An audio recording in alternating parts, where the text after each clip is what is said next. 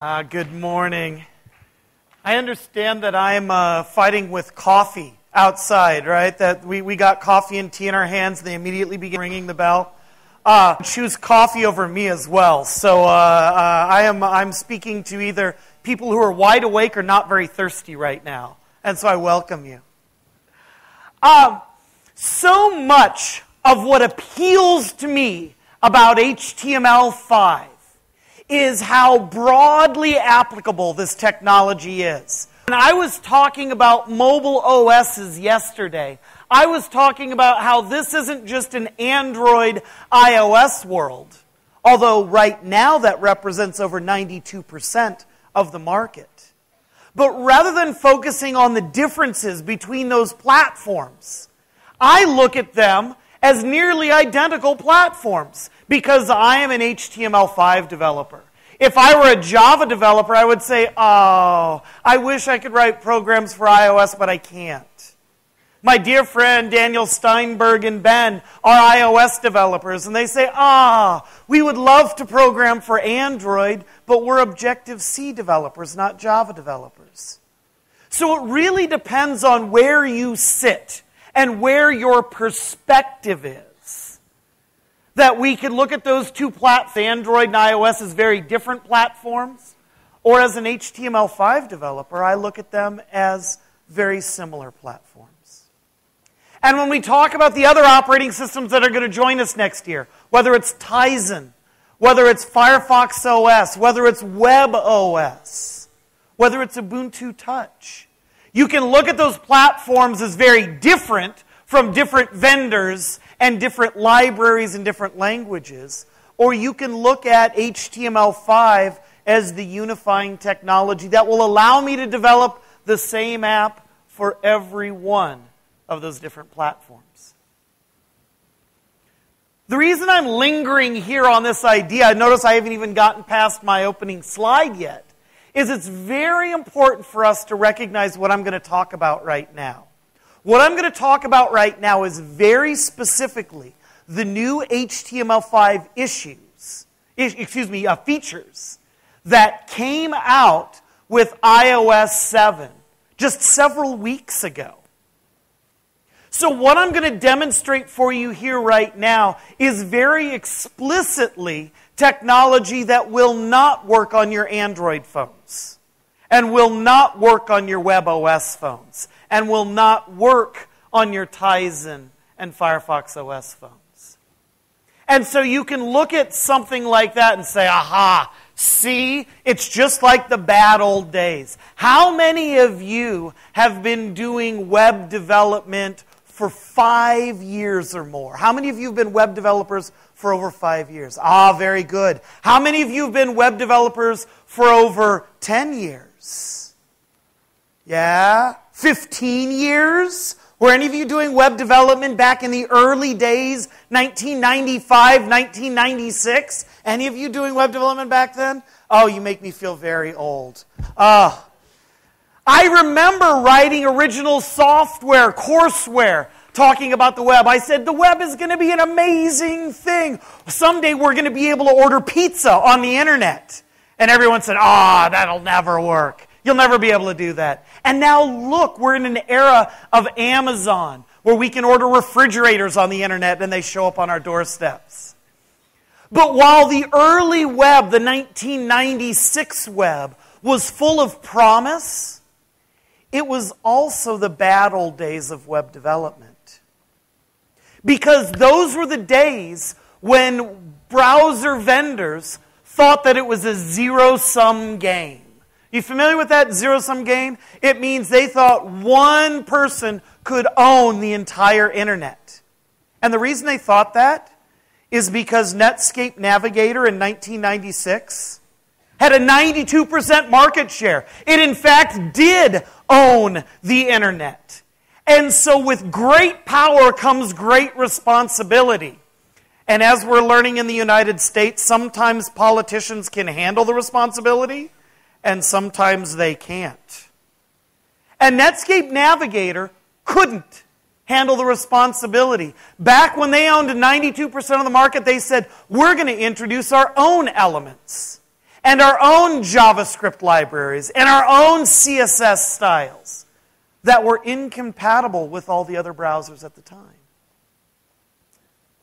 That was good for Netscape, but bad for us as a community.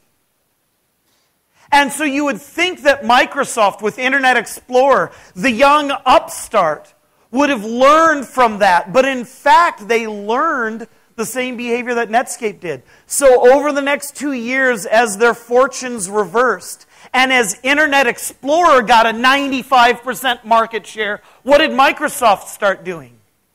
Exactly what Netscape did. They started adding their own elements, their own tags, their own JavaScript rules, their own CSS styles. So the early days of the web were the days of the two most popular browsers running as fast as they could away from each other. That was the era of this website best viewed in Internet Explorer. This website best viewed in Netscape Navigator. Do you want to go back to those days? I certainly don't. And yet it looks like that's what I'm going to be talking about right now. It looks like I'm going to be talking about features that only work in one browser. But the reason I am spending this excruciatingly long time, I promise you I'm going to show you lots of source code. I'm not going to be hand-waving the entire time over my opening slide. But it is crucial that you understand that the reason I am showing you this, the reason I'm showing you these features that literally only work in one browser on the planet right now, is because these are not mobile Safari features. These are HTML5 features. What I am giving you right now is a glimpse of the future. It is the first browser that has implemented these features. It will not be the last. And so what you're getting to see right now is real working code. But here we are almost 20 years later from the birth of the web, and now we don't have browser manufacturers running as fast as they could away from each other. We have them running as quickly as they can towards a common goal. The way browser manufacturers compete now is they argue that we offer the fullest HTML5 implementation. We offer the fastest HTML5 implementation. We offer the best HTML5 implementation. And so what I'm offering you right now is what is arguably the leading edge browser on the web right now, which is mobile Safari. And that's a bold claim because it doesn't have the biggest market share. We learned that yesterday. Android has 80% of the market, but it only represents a quarter of the web traffic.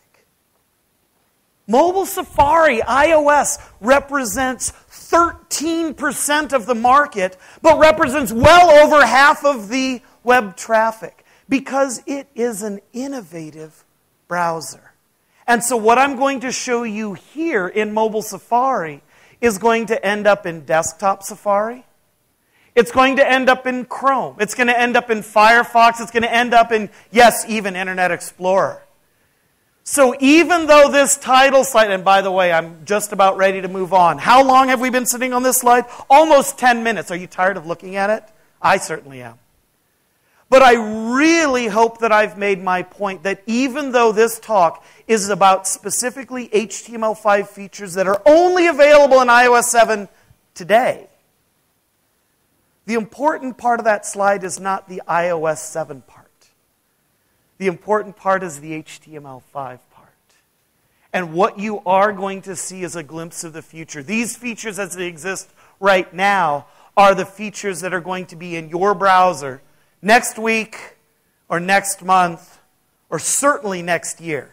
Because once one browser manufacturer has provided implementation, every other browser manufacturer on the planet has new incentives, has now have a fire lit under them saying, well, if they can do it, we need to do it as well. And we need to do it better, and we need to do it more performant.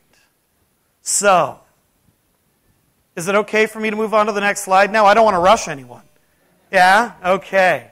So what you're seeing right now is a glimpse of the future, but this is executable documentation. There are lots of new features out there, but I am only going to show you the ones that work. So, that said, here's what we're going to talk about. And this is certainly not an exhaustive list, but it's a representative list of what some of the new features are. We're going to look at some new elements in HTML5, like the progress element, like seamless iframes, like bringing closed captioning to video tracks. We'll show you ways that you can begin capturing camera input from your users. Whenever I am looking at the difference between native development and Objective-C for iOS or Java for Android, whenever I'm comparing and contrasting a native option to a web option, it always boils down to features. What can I do? And for the longest time, it used to be, well, if I needed to have camera input, I'd need to write a native app. Now they've exposed it out through a simple file input tag. So we'll get an opportunity to see that. We'll also focus on some of the new CSS3 features. This is not exhaustive by any stretch, but there's some really nice to have kind of features. And then we'll leave off talking about some of the new JavaScript APIs. Page visibility is fun. AirPlay. If you enjoy this AirPlay, remember I've got an entire 60 minutes dedicated to smartphones and smart TVs and the integration of those. That's the very last slot today. But this web speech synthesis, even though it's kind of silly, is a fun demo to end with because your phone will literally start talking back to you instead of you talking to it all the time. So, we have a lot of code to show. Unlike my other talks here, rather than me doing a lot of hand waving, I'm going to be doing a lot of running code. So, let's start running some code. The first thing I want to demonstrate is a progress element. Now, this is not life-changing. This is not going to want to make you, as Daniel said earlier, quit your job and become a mobile HTML5 developer just because finally we have a progress element. But what's nice about this progress element is it really begins demonstrating what the W3C, the World Wide Web Consortium, has in mind. Is really HTML5, these new elements, are about semantics. And I'm not talking capital S semantic web like griddle and triples and things like that. I'm talking about lowercase s semantics. But what that really means is elements mean what they say and say what they mean. We have some wonderful generic elements like div and span. But if I look at a div, that doesn't tell me intrinsically what's inside of that element. But if I look at a paragraph, I know. If I look at an H1, I know header 1, header 2, header 3. You see the semantics that are surrounding this? So with HTML5, there are a number of new semantic elements like article. What do you think is in an article block? Well, article. What's a section? Well, it's a section. What's a nav? Well, it's navigation. So when we look at progress, yes, you get some fun little blue bars across the screen. But what's more important is this is a new semantic element. When you look at a progress bar in your markup, you know exactly what that's trying to represent. Progress. So, let's come in and take a look at what that progress bar looks like. Now, I'm in an iPhone emulator right now. I'm going to spend a lot of time kind of bouncing between desktop browsers and my emulator here. I could use the emulator or I could all just have us gather around this screen. Which would you prefer? Yeah? All right, we'll use the emulator as it goes along here. So this status element is just what it ends up looking like. If you're on step 3, you're this far in the progress. If you're on step 2, you're this far into the process. If you're on step 3, that you're done. You can see that there are very slight styling differences between desktop Safari and mobile Safari. One of the things you might notice is while I'm in progress, there's this kind of pulsing motion as it goes along. So step 1, step 2, step 3, it's a solid bar. This is on the desktop. And what's nice is I've got another browser up here right now. This is Chrome. And we can see that Chrome, even though it's not identical to Safari. It's certainly close. It's certainly close. So what does the source code end up looking like? Well, here we are. We're in this progress bar right here. This is the progress element itself. And you can see more than anything else, you can give it a max and a current value. So if you want to measure progress in your app, you can turn around and throw a progress element. All of these buttons now, all they're doing is simply calling a JavaScript method show progress that gets that element and tweaks the value. So even though I've slowed it down so we can see what that looks like by hand, you could imagine having a file download process or a file upload process or a wizard or any number of things where all we want to do is just demonstrate progress in an app. Does that make sense? Yeah? Outstanding. There are a number of different HTML form elements that we'll see as we go along there. Progress is not where we're ending. Progress is just where we're beginning. So let's talk about iframes next. Iframes are kind of interesting because when we started doing web development, it was all about a single page mentality. We would make an HTTP GET request and we would download an entire page. Now, when the Ajax revolution came on about 2005 or so, we said, hey, you know what? Instead of doing these coarse-grained request responses, we can do micro request responses. We can leave the entire page in place and make a bunch of little mini requests and update them. That was one way to accomplish this. You would typically make an Ajax request and then paint that data into another div somewhere. But another way you could get the same thing, another way you could begin aggregating pages is by using iframes. Now, we're not talking about frames like in the bad old days of the 1996s where we had completely separate frames. That's actually been deprecated by the W3C. But iframes have not. These are internal frames. And the idea, once again, is I've got two pages, two complete separate HTML pages. But if I load this page in an iframe, it will show up inside of that second page. Now, you can imagine when you're merging two entire pages together, that might cause some issues. What happens if page 2 loads some JavaScript libraries that conflict with page 1?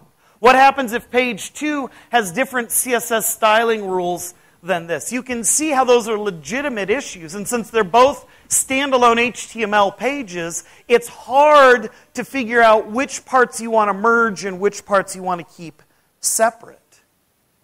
So, when they introduce this idea of seamless iframes, what I'm going to show you is it's going to look like it was just a cosmetic difference. If you have a normal iframe, it's going to show up with a visible border and scroll bars. You could certainly get rid of all those with CSS styling.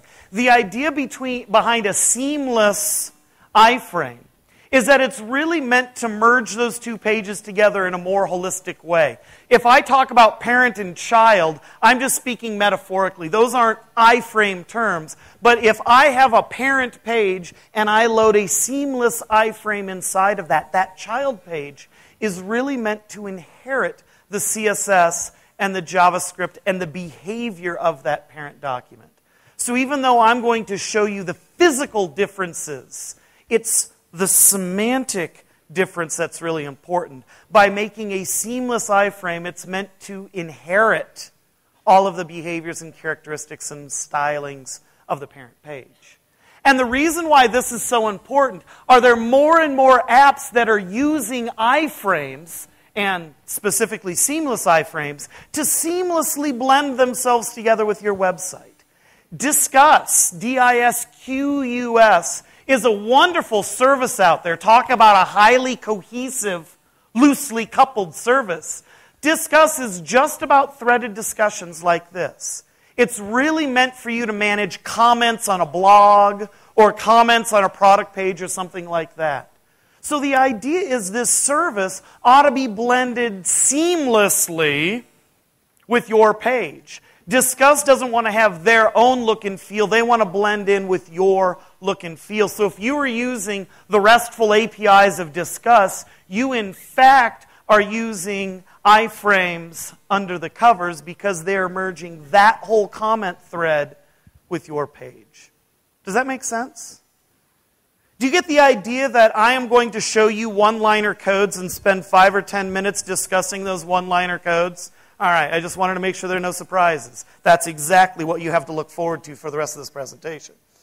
So, let's come in here real quick and let's look at this iframe when it's not so seamless to begin with. So the idea here is I've got one page and I've loaded iframe 2 right in the middle. This is how it looks on a phone, but it's even more obvious when we come in here and look at it in a browser. We can see that we get this kind of scroll bar effect in here. These are two separate pages. And again, if you really want to see this in action here, you can see that I've got before the iframe, after the iframe, and then I load up iframe 2 in the middle. So once again, before the iframe, after the iframe, and that separate page in the middle. Yeah? So that's what a normal iframe out of the box looks like. If I turn around and just add one attribute like this, seamless, that's going to change the look and feel, but more importantly, it's going to change the semantics. Now down here, we begin seeing that, yeah, that scroll bar is still there. I could use CSS to make it go away. But in the context of an iPhone, when I use that seamless tag in there, we can see more than just having those borders go away. It really has semantically merged those two pages together. And so on the iPhone, I couldn't tell that those are actually made up of separate pages. Can you see how seamless iframes are their own request-response cycle, but in terms of the view, they've merged those together? A lot of times we look to frameworks like Rails or Grails or Node.js to do templating, to start having little bits of headers and footers and things that we can merge together. We do that in Ruby or Groovy or JavaScript on the server side traditionally. This is a way we can begin seamlessly merging those snippets, those partials together in the client side, just through iframe seamless. Make sense? Excellent. Video captions. Now, HTML5 video itself is well established. Any of these major video providers are not just walking, they are running towards HTML5 as a video solution. YouTube is actively running towards HTML5 video as a solution as opposed to Flash, which is what they've historically used. And the reason they're running towards HTML5 is we know that Flash doesn't run on mobile devices. I can't run Flash on iPhones and Androids, not because Flash is a bad format, but because Flash is a video codec that's implemented in software instead of hardware. MPEG is a standard that is so ubiquitous that they have dedicated MPEG chips that you can solder onto the motherboard. If you have an MPEG chip codec, you can get 10 hours of battery life out of your mobile devices as you're watching videos because it's hardware, it's silicon. It's highly optimized. If you're trying to do the exact same work but you're trying to do it in software, you're trying to focus on the CPU, no exaggeration, you get about 42 minutes of battery life as opposed to 10 hours. So this HTML5 video element is replacing Flash in the case of YouTube. It's replacing Silverlight in the case of Netflix. All of our major video providers are moving towards HTML5 video. But what we have to realize is it's more than just showing stuff on the screen.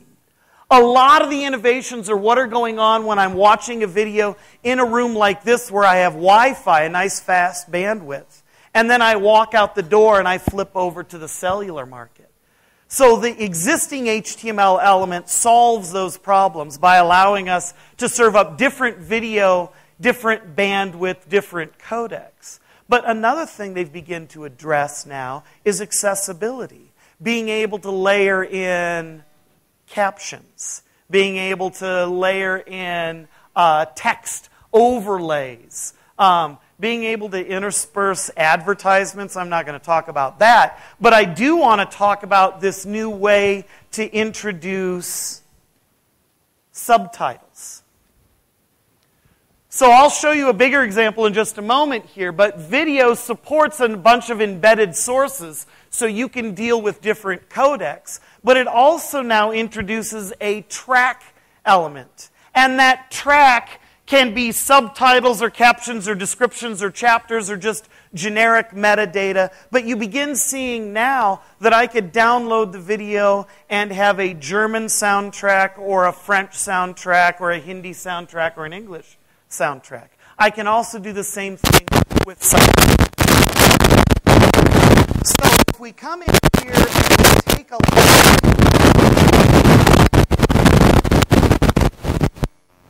at how video... Oh, really?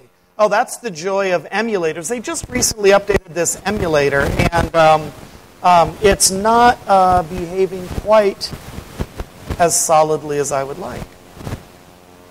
But if we come in and take a look at a video like this, when I begin playing it, all right, when I begin playing it, you're going to hear sound, but I want you to pay attention to the closed captioning.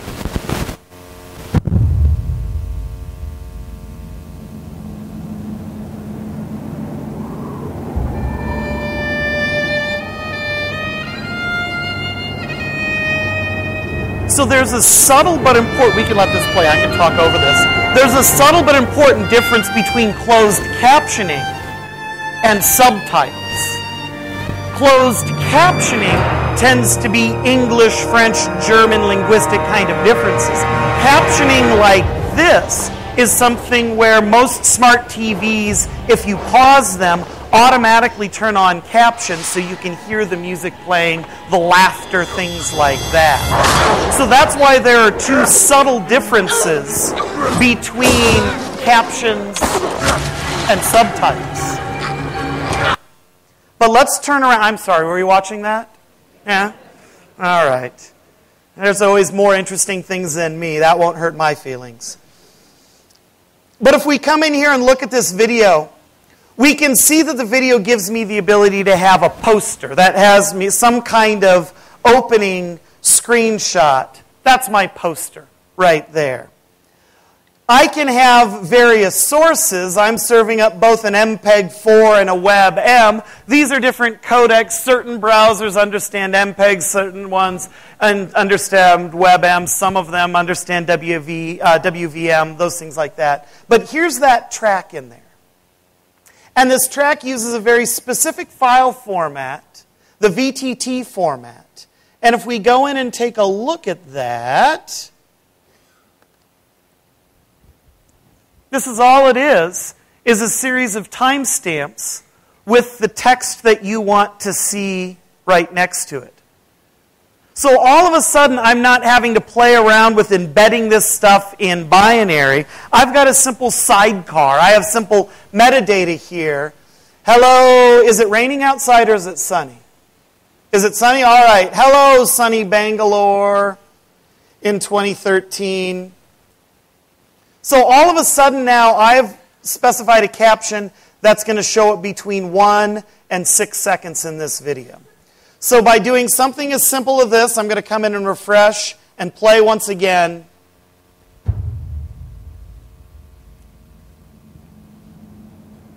We see how easy that is.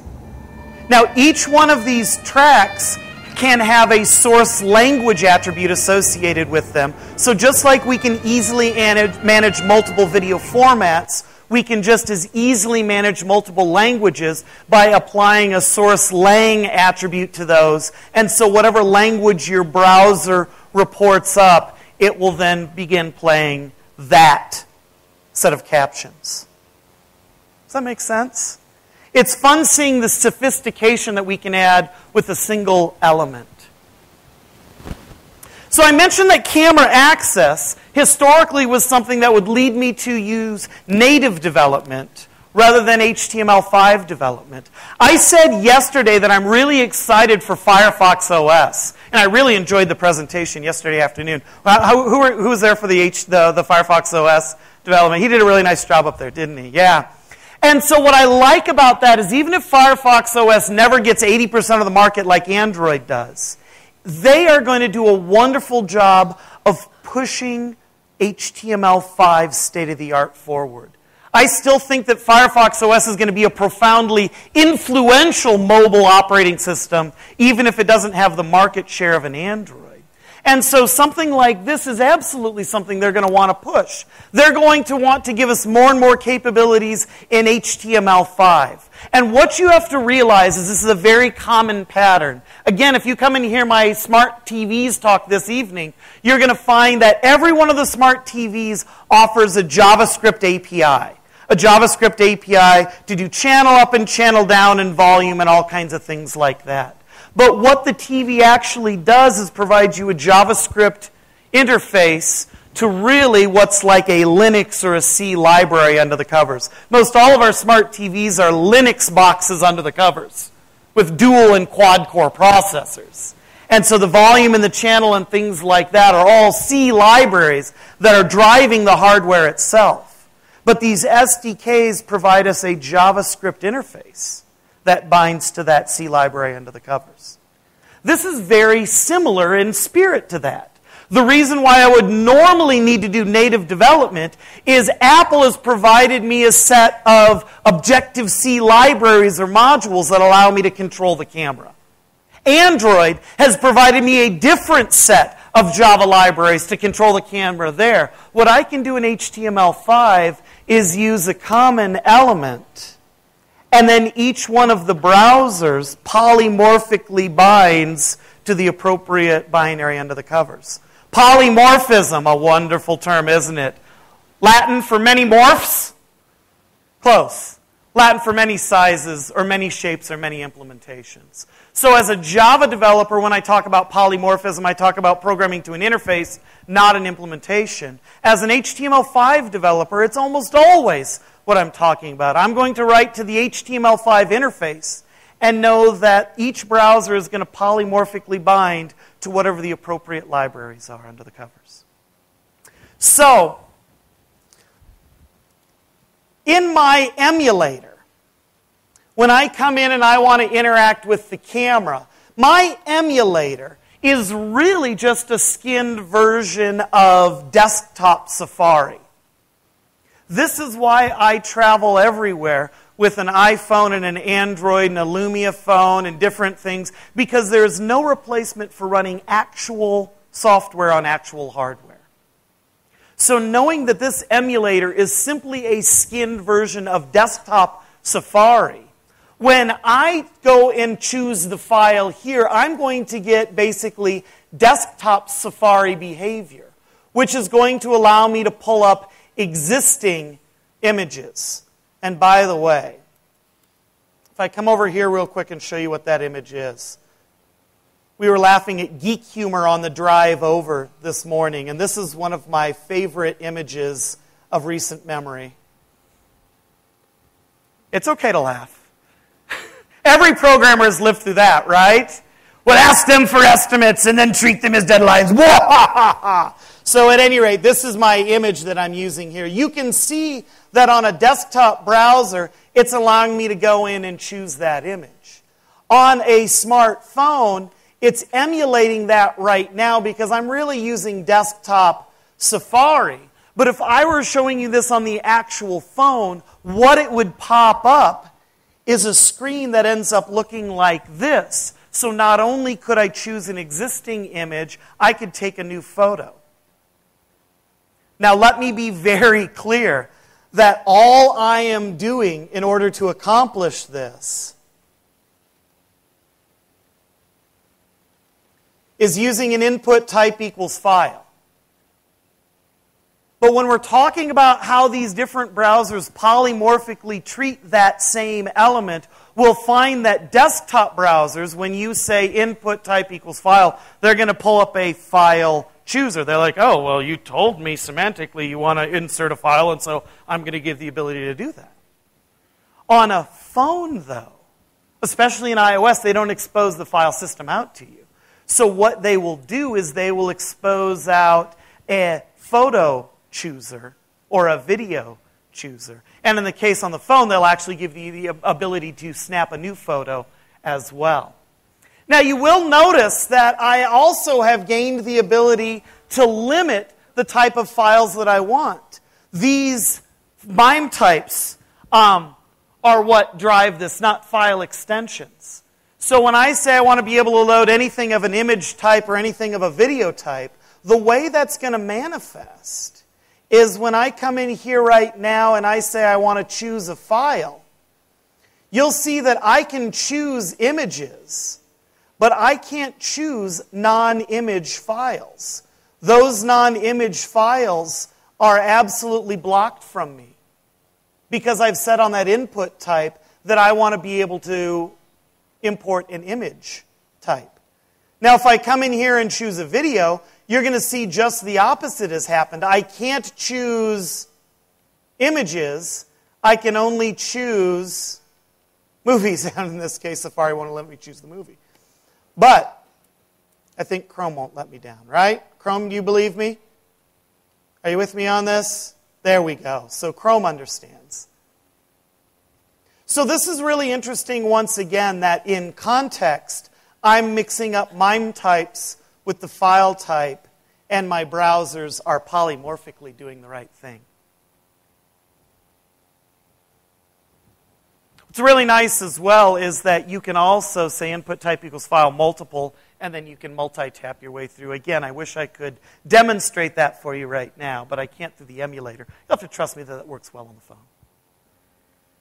So, the last element I want to show you here before we get into the CSS and the JavaScript is being able to do this kind of thing. Promote your app in the App Store. And a lot of times the organizations I'm dealing with, they say, well, I know you're an HTML5 guy, Scott, but we already have an app. Well, that's fine, but you have to realize there's a lot of friction in terms of installing apps from the App Store. You have to click, it launches a new app, you have to download it, you might have to provide a password, and then you're constantly getting nagged to update it and update it, update it. That's my favorite new feature of iOS 7, by the way. Having it auto-updates all those apps behind the scenes, that's really nice. But just the fact that you have an app doesn't mean that you shouldn't offer a good responsive web design as well. Because you don't get to choose how your clients want to visit you. Some of them might want to use a browser interface. Someone might want to choose an app. So the best thing you can do is offer them the best of both worlds.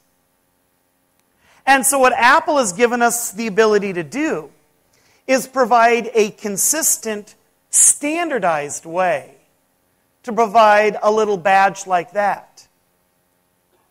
So on a desktop, you can provide a magic link that would turn around and allow you to click directly through to that app and be able to download it. Now, what browser did I did this in? I did it in Chrome, and I don't have internet. So how's that for a double whammy, huh? But if I do that on a phone, what we're going to see is that nice banner pop up there.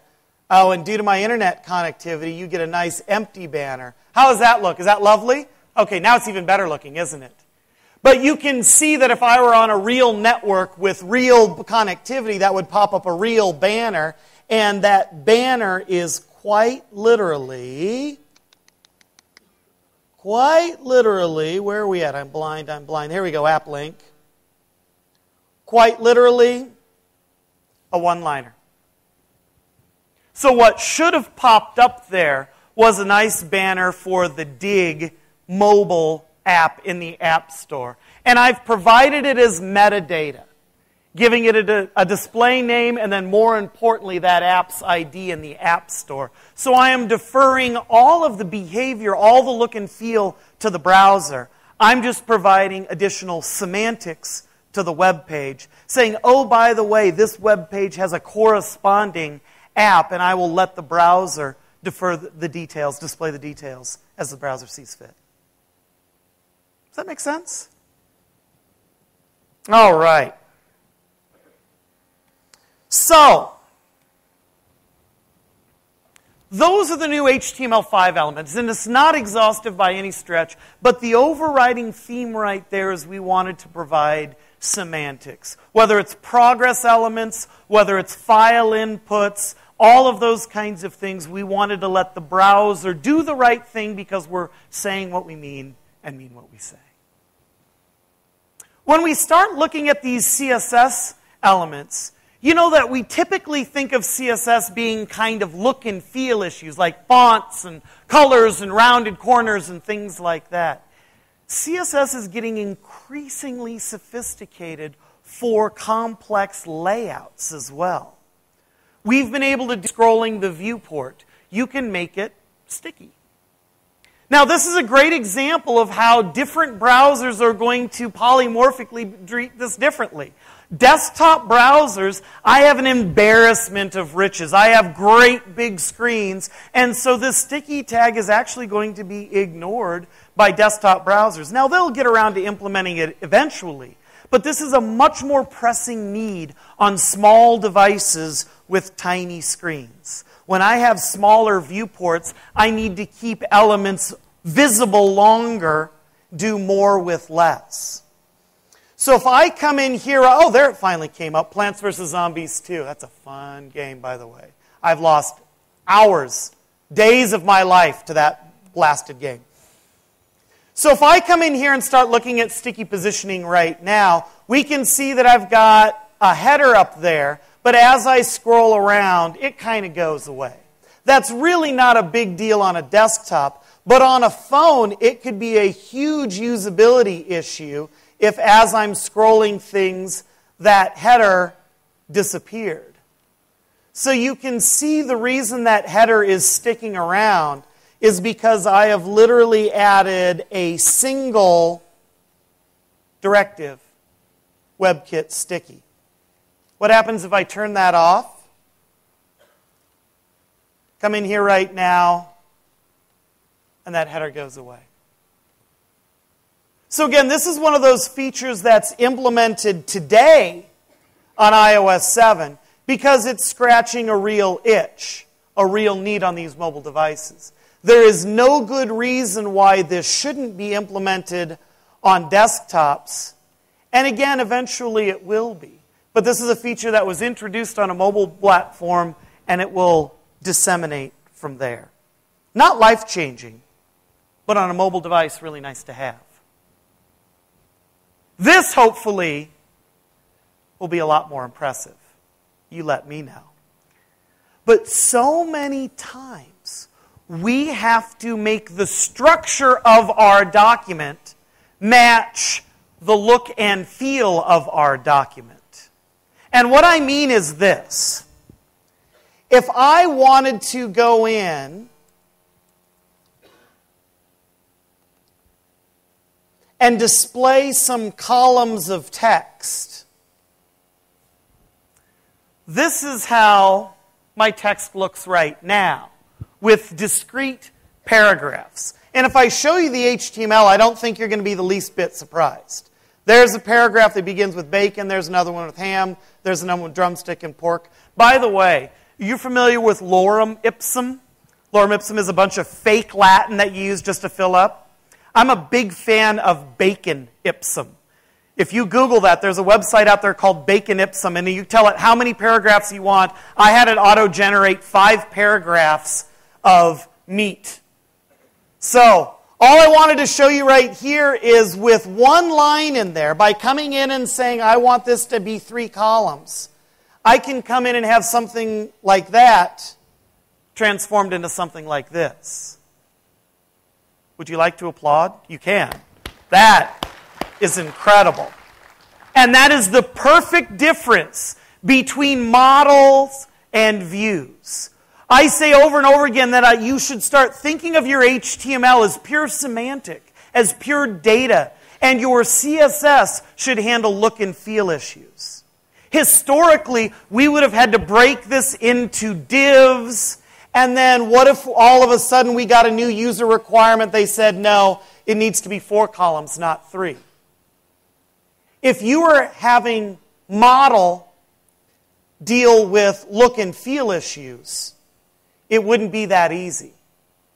And we can see that these logically flow as I resize my document as well. So the idea behind this one-liner approach is to let each part of the puzzle do its appropriate information. If HTML is now all about the semantic elements, CSS is truly about look and feel issues. And so I ought to be able to say that div should be 2 columns or 3 or 12.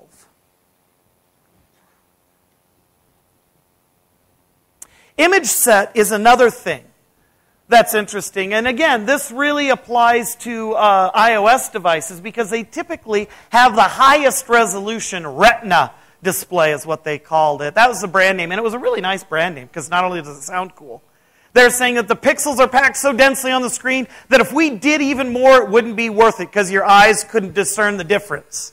What they're talking about is really nice high-resolution stuff.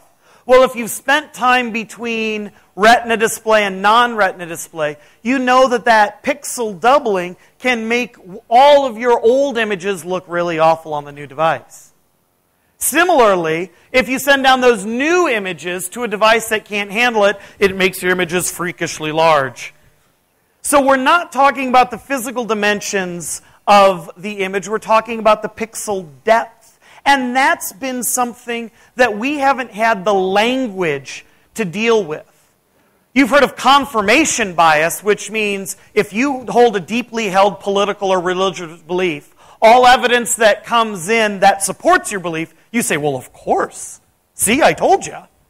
And if anything comes in that disagrees with your belief, you say, nah, that can't be the truth.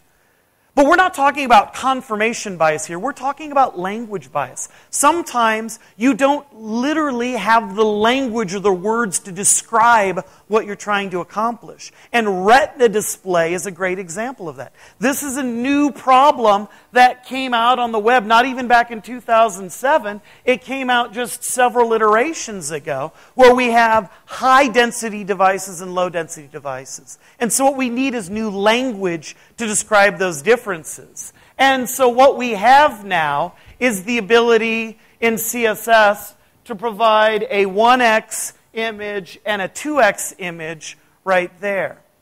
And what I love about this syntax is that it means what it says, and it says what it means. I can glance at that, and it's a one-liner, and it makes perfect sense to me that this is my low-res image and this is my high-res image. Now, one of the things that you'll get out of this in addition to semantics is it gives me an opportunity to talk about this vendor prefixing. All of these CSS styles that I've shown you right now have begun with WebKit. WebKit image set, WebKit column count, WebKit sticky. That's semantic as well. That's telling me that this is the render kit, this is the render engine that supports it right now. But what happens is when Mozilla decides they want to implement this, they're going to do an MZ hyphen. And when Microsoft decides to do it, they're going to do an MS hyphen. When Opera decides to do it, they're going to do an O hyphen. And eventually, when enough of these browsers have implemented it, literally the W3C waits for 2 or 3 consistent implementations before they will standardize that. So WebKit right now lets me know that this is an early leading stage feature. But when I see WebKit and a blink and an MS and an O in there, all those different vendor prefixes, eventually the W3C is going to allow us to drop those vendor prefixes and just treat these as sticky, as columns, and as image set. So even though this is a problem that's unique to iOS right now, it's certainly going to wake its way into the mainstream. So the remaining time I have, I want to show you a couple of new JavaScript libraries as well. And if our HTML is all about semantic elements, if our CSS is all about look and feel, then JavaScript is all about behavior. It's the controller of our MVC triad here. And so these are the kinds of things in JavaScript that we want to be able to deal with. But you're going to see that what these really are reactive libraries. These are events that we can set up to listen on, like page visibility. If you have a single tabbed browser, then you're not concerned about clicking among tabs. But the minute you introduce tabs, you might say to yourself, wait a second. If I've got a game running in this tab, and it's pegging my CPU, and I click on another tab, what do I want to happen to that game? Do I want it to pause? Do I want it to keep grinding in the background? I now have a JavaScript API that allows me to listen on these events and react appropriately. So if I come back in here right now to my phone, and I look at the page visibility API, there's nothing going on right now because, well, I'm on the page. What I want to listen on is an event where I click off of that page and go somewhere else. Let me try to go to Apple. Let's see if the internet gods are smiling on me right now. Oh, I might actually get something. Holy cow, would you look at that? But now when I come back to my page visibility, the internet gods are happy with me, but the demo gods are very, very unhappy with me right now. What we were expecting to see out of this is when I click off of this tab and click back in, all right, let me show you the source code of this code that's not working. Oh, that's why. That's page visibility. How about page visibility 2 with everything inside of it? Huh? That would be a nice one to have, wouldn't it? All right. So I showed you the before, and the before worked exactly as I programmed it to. Here's the after right now. So let me refresh out of this. Let me clear out of this right now. There we go. So this page is in Vietnamese. No, it's not.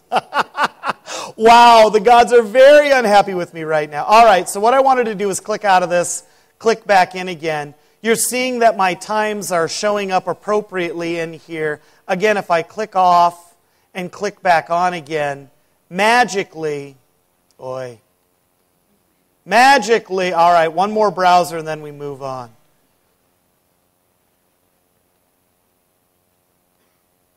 Are you convinced? See how easy this is? All right, let's try this one more time here. So that's what I'm expecting. So when I move off of this tab and go anywhere else and come back in again, waiting. Oh, my goodness. All right. Well, I will show you source code of code that didn't work. All I'm looking for right now is I'm listening on this visibility change. And right now, we have to do this kind of ugly code. And when you look at this code, you see, aha, see? See how awful web development is?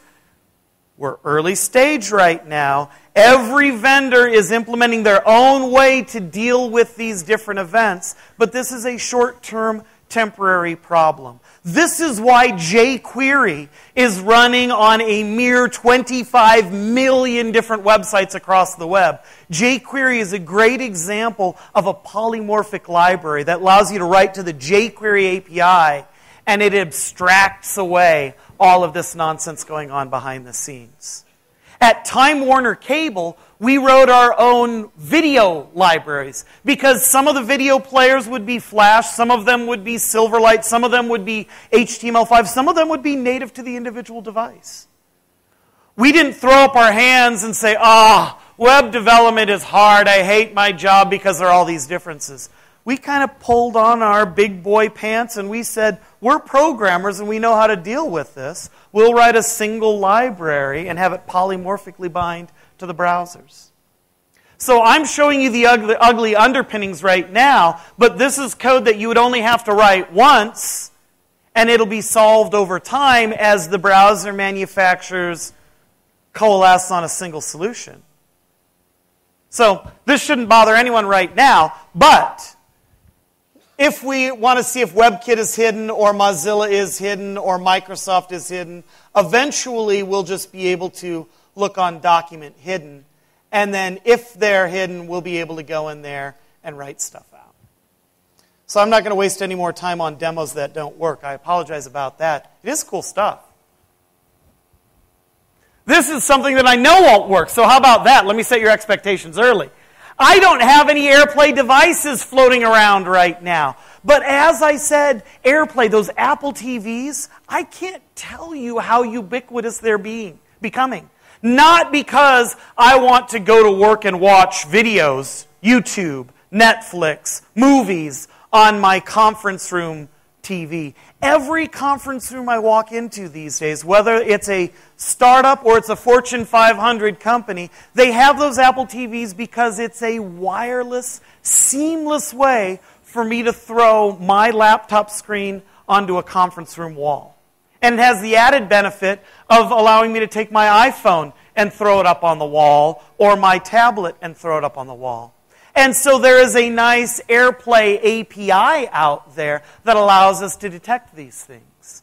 Now, if you join me this afternoon when we're talking about smartphones and smart TVs, we'll see that AirPlay is one proprietary implementation out there. There are open source implementations, Universal Plug and Play, DLNA, Digital Living Network Association. There's Dial. There's all kinds of different things.